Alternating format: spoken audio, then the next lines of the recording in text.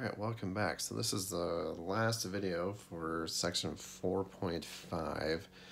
So now we're going to kind of put everything together and determine where these functions have a horizontal asymptote. And if they do, state where they are. So they don't always have to. But chances are, since it's this section, they're probably going to have one. Okay, so we need to look at the end behavior of these functions. So that means you got to look at the limit as x goes off to infinity of your function, but there's another end. So this would be the right end. Now there's a left end, and that's as x approaches negative infinity. So you got to look at both. And we don't change anything that we just talked about. It's just, it didn't tell you to do a limit directly, but when they say where's the horizontal asymptote, this is how you're going to do it. Okay, so the limit as x goes off to positive infinity, it's a tie with the degrees. So then it's the leading coefficients. So 7/2. And it's going to be a negative, same thing for the negative infinity. You still get a 7/2. So wherever or whatever you get as an answer for either of these, that's where you have a horizontal asymptote.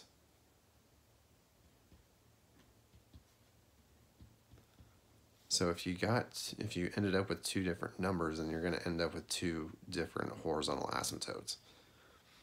So like for example, part B with g of x, if you did the limit as x goes off to infinity of g of x, if you square root it, so you can ignore the -13, if you square root of the x squared, that's just an x.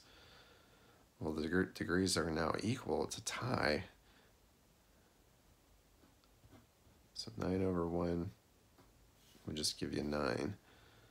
But this one, if you let it go off to negative infinity,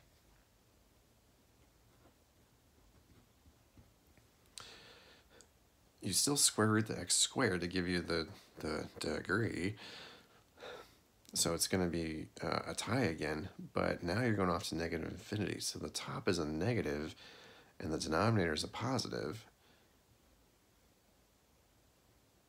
So that gives you a -9. So you have two horizontal asymptotes because they're different numbers.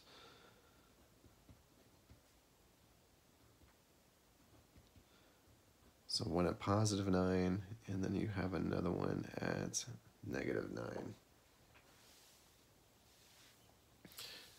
Okay, so let's look at part C. So again, you got to do the limit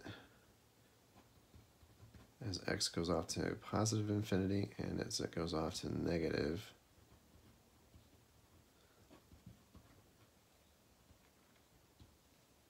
So as x goes off to positive infinity, that's making the numerator super huge.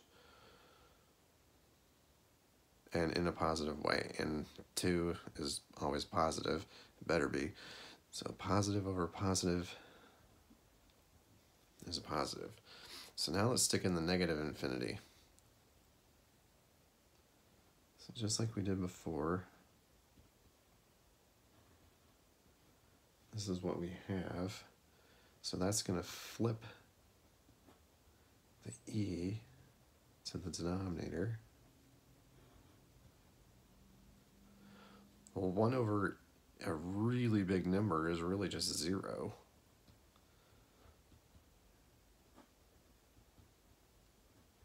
So that limit is 3/2. So you still have a horizontal asymptote, but you only have the one asymptote right at 3/2. If it comes out as infinity, that doesn't yield a horizontal asymptote. It just means it's shooting up forever. And if it's a negative infinity, it'll just now shoot down forever. Okay, so this last part, once in a while, a function will have an oblique asymptote, and this is like a diagonal asymptote. So instead of vertical or horizontal, now it's something like that. So these occur when the numerator is 1 degree more than the denominator.